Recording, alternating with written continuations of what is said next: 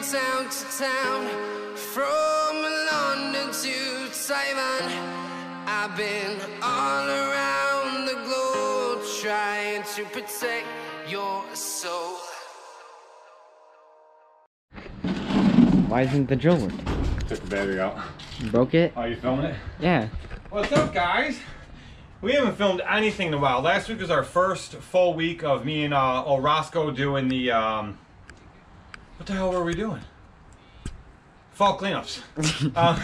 So Monday, Tuesday, and Wednesday was me and old Roscoe, and then Thursday and Friday we had Billy and his friend Owen that lives across the street from us over here. He came and helped out, and they ripped the pull cord out of my BR600. I went to my dealer and I was dropping it off because I was going about an hour away to look at a Skag 36 walk behind. The guy said needed absolutely nothing. So I was going to dump it out, be like, here, wrap this. I'll put a new wrap in this thing. I'll pick it up on the way back. He threw one on the counter and goes, they're only 21 bucks. We don't even wrap them anymore. We just change out that whole piece. So he threw the, I go, well, give me a tool. He threw the tool up there. We changed it out, and I paid him, and down the road I want, and then he gave me an extra length of string so I can rewrap the one that they ripped the pull cord out. But anyway, I went to look at that Skag, and it was in a sea can the guy had in a storage center, and he tried pull starting it like 15 times, and the damn thing just would not start. And I was smelling fuel like crazy, and I looked down and fuel's pouring out of the carburetor. No big deal, could just be a stuck float. But then it was pouring out of the exhaust, so that could be a stuck needle in the carburetor, or it could mean it needs valve seals. And the guy's like, yeah, you know, I think maybe it does need valve seals. I'm like, oh, when I talked to you yesterday, you said it needed nothing. So I walked away from it. He wanted 800 bucks. It was like 5 years old, probably a good machine. Nothing I wanted to mess with. So Ryan sent me last night a listing for a Ferris 36 hydro cut, and I looked at it, and it was an hour and 40 minutes away. I went out there this morning and I bought it. And I just put it up for sale. I don't like it. It had no sulky or nothing on it, and I'm like, oh, no big deal. It was completely different than the normal walk behinds. Like, you don't squeeze the levers to turn left or right. It, like, you push down on these levers and you slide them forward to go forward, you slide them back to go back, and you kind of manhandle it. But I walked it around, ran it, you know, where I went to buy it from, and it seemed really cool. Everything seemed fine. I'm like, you know, it's a little hard to maneuver, but I'm like, once I put a Velky on this thing, it'll be fine. I came home, grabbed one of my old Velkies, put that on it, and I don't like it. I'm not a fan. So here, we'll look at it real quick. I'll show it to you. Come on, Billy. Take him over here. Let's see. You don't want him to see the mess, all of our shit laying around everywhere.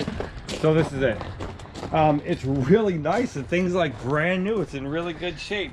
It has a 13 horse Cowie on it. 36 hydro cut. It has a crank over here on the side for the deck height up and down. We mounted the Velky to it, but these are the handles. See, you know the old style pistol grip where you squeeze them to go left or right, and then there's a forward control lever. No forward control lever. You press these down. There's a safety, plunger safety in each one. You press them down, and then you press them forward to go forward, and you slide them backwards to go back. There's no left or right, no nothing. That's how weird it is, like super weird. I don't like it. So I thought it'd be all right, but things like brand new. So I just listed it for sale, and that's a shame because I think it'd be really nice to help me get in and out of them gates, so I wouldn't have to keep push mowing so much. But whatever, it is what it is. So no addresses. Don't be showing any addresses. Addresses for what? They can't know where we live. Oh, I don't care. Let them come by. We got plenty of ammo. I just so anyway, yell down the street. if you guys, I don't know, maybe some of you don't know yet, but I started a podcast. It's called Triggered with Randy Haskell, and I upload to Anchor, and they distribute it out everywhere. I know right now it's on iTunes, it's on Overcast, it's on CastBox, it's on Anchor, it's on Spotify, and I don't know what else it's on yet, but they're slowly getting it out to everybody. But anyway, I did one about chute blockers, and it's kind of funny that I had done that because I had told everybody in there that, you know, I really love the Quick Chute. It's been a great chute blocker. I had it on the right, and then I had it on this Toro Grandstand. The Advanced Power Chute, I think, is made out of recycled toilet paper. I absolutely hate it. I don't recommend anybody ever buying one unless you don't have that much money at all and you need something, then go ahead. But, and grass flap. I fell in love with the grass flap when we put it on the V-Ride 2. But hands down, out of all of them, and I mentioned this in the podcast, my favorite is Power Chute. Well, I mentioned it in there, and I talked about it on a ton of videos over the years. I mean, you guys have seen it, and it's been on the Walker B since the day we got it. We absolutely love it on that machine. So anyway, I was contacted by Alex, who bought out Power Chute in the end of January, beginning of February, something like that. Super cool guy. We chatted on the phone for like an hour and a half. Awesome guy. I really like him a lot, and I really like his ideas for the company and what he plans on doing. But what he did is I had him send me a chute blocker for the Toro Grandstand. I wanted one forever. I hate using the quick chute on this because anytime I'm on this sucker, I'm always like leaning over to hit the quick chute, and it's a pain. So he did send us a Power Chute. It came in today. It's right there, and just comes down, back up, all electric. Just like, and I put the switch right here. I wanted to somehow mount it so it was up here, so while my hands were on the controls, I could just flick it, but there's no way I could do it where it'd be in the way. So it's no big deal to just drop my hand down like this and tap it down, flick it back up. So, and it's out of my way. I'm not gonna hit it with my body at all. Perfect spot. I actually cannot wait to use this machine Monday just to use that. You guys know how much I love this Power Chute. He did also send me a Power Chute design RTIC cup. Super excited about that. Fits right in the cup holder. And he did send me an extra motor. Okay.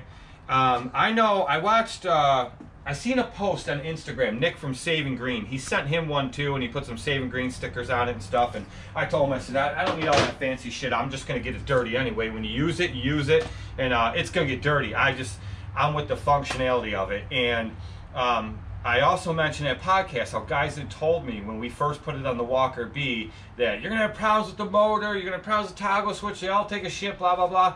That motor, you can get them from Power Chute, and they're actually a better quality, but you can get the same idea. It's an old window motor, like an old Cadillac, an old Chevy Caprice, and that's all they are. Well, they give you the part number. I don't know if it's on here.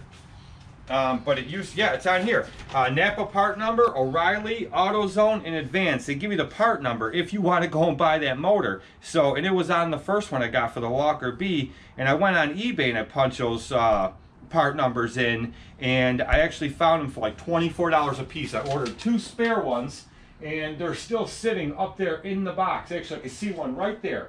They're still sitting up there in the box. 2 years that thing's been on the Walker B. I've not had to replace that motor. So I got all kinds of spares now.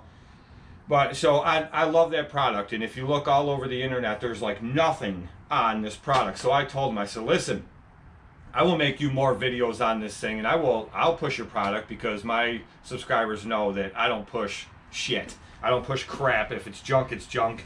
Anything that I promote, you see in my daily videos, because I love it and I use it. So that's been on the Walker B for 2 years, and now this will stay on here.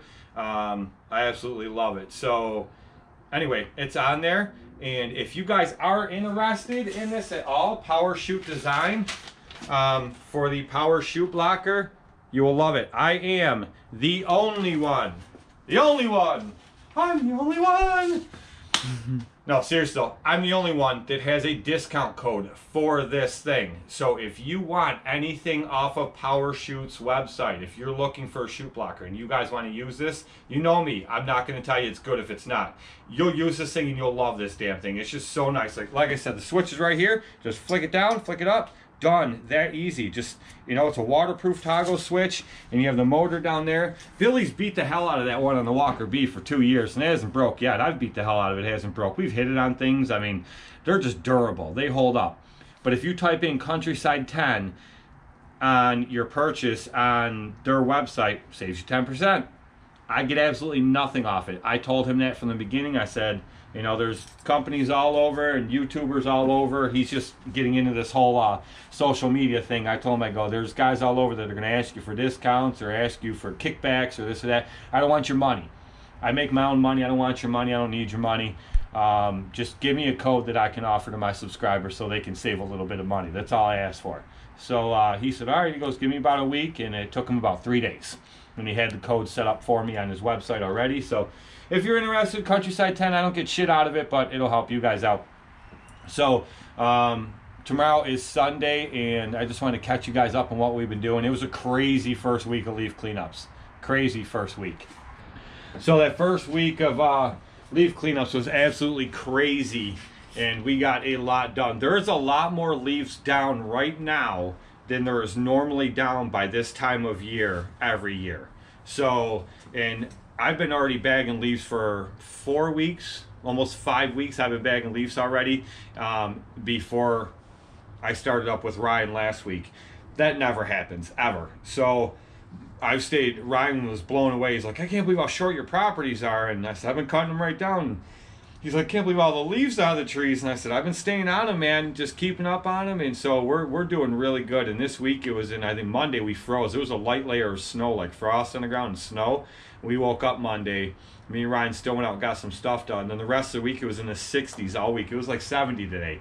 And I think Monday and Tuesday is in the 60s and then in the 50s for the next week and a half. So we are just in a great percentage of all of our leaves are down already. So we're kicking butt. We're doing good. Billy's got school Monday and Tuesdays this week. He's usually off Thursday and Friday. He's off Wednesday, Thursday, Friday this week because Wednesday's Veterans Day.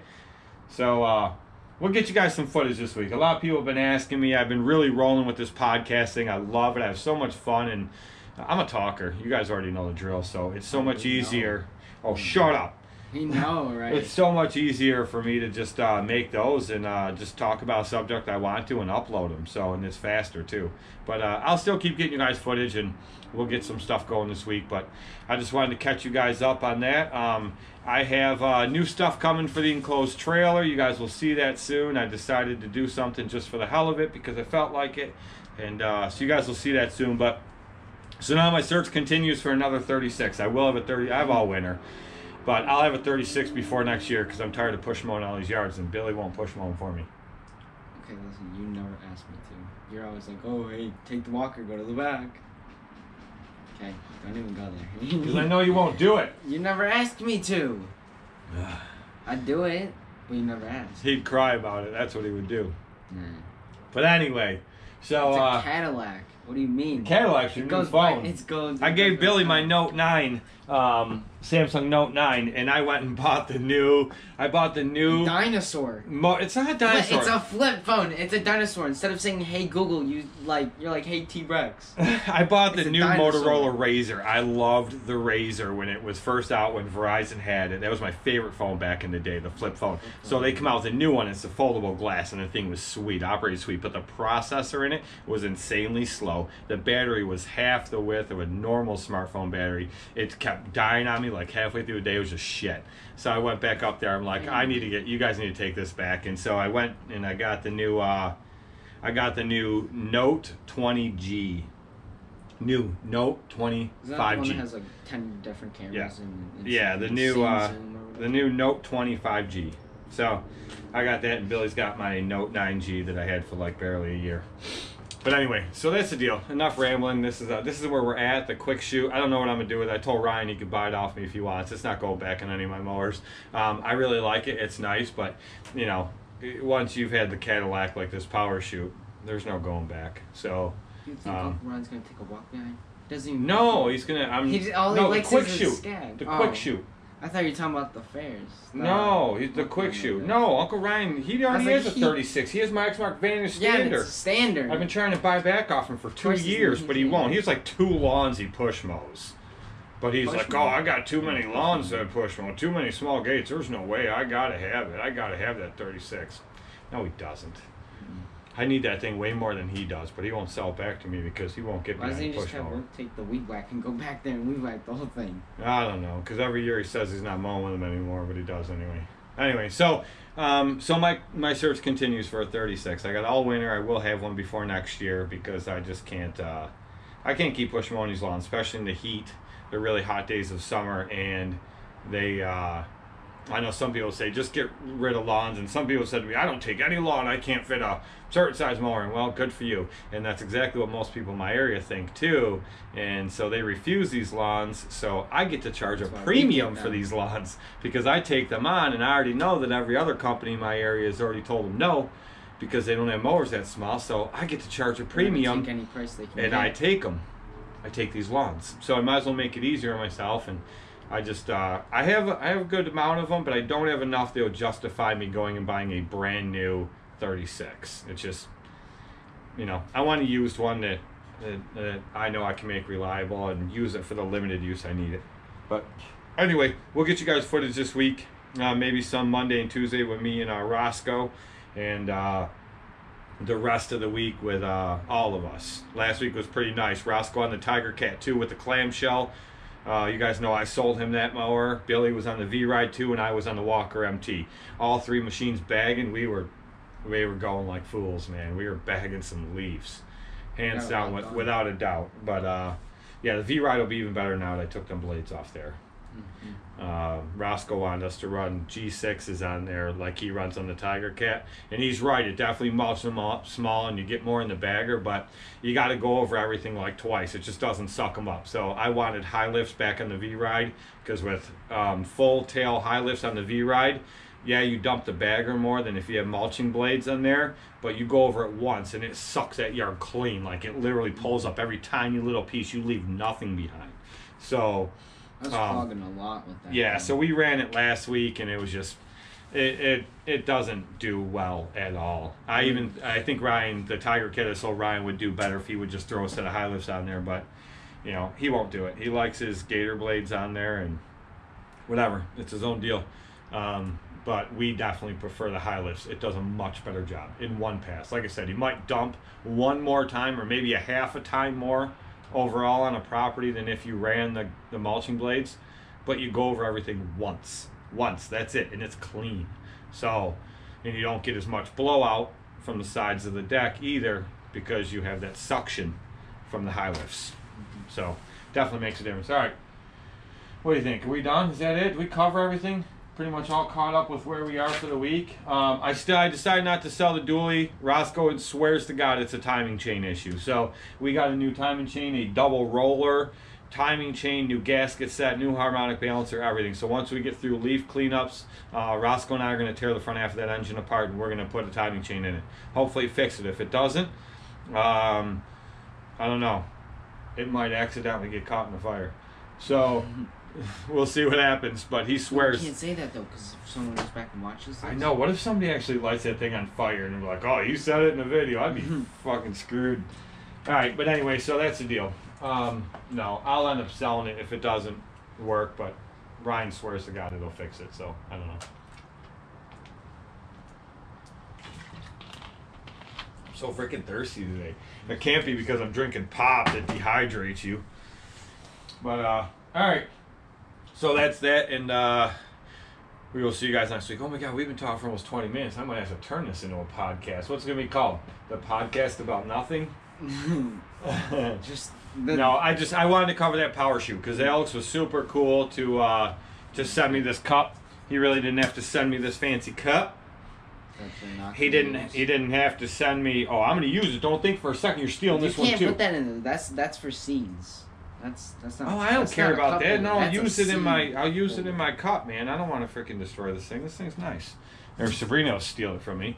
But anyway, yeah, I just wanted to show that. It was super cool of him to send me that power chute and to send me that spare motor, and to send me this cup and to give me that code to offer to you guys. That's all I wanted from him.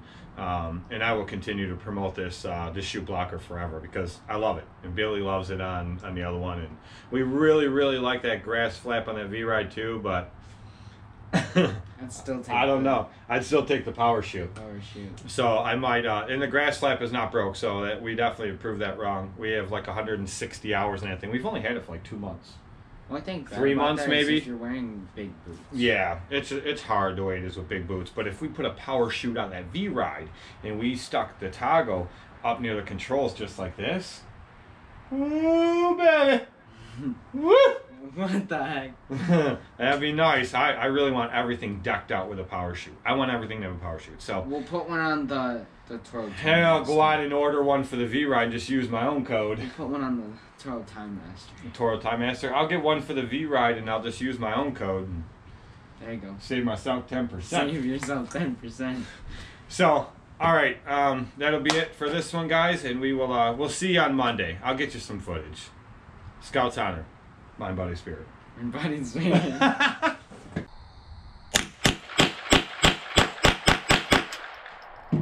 Make sure you hit the subscribity bobbity button, leave a thumbs up and comment if you want to. You don't have to, but if you want to, you can. We'll see you in the next one.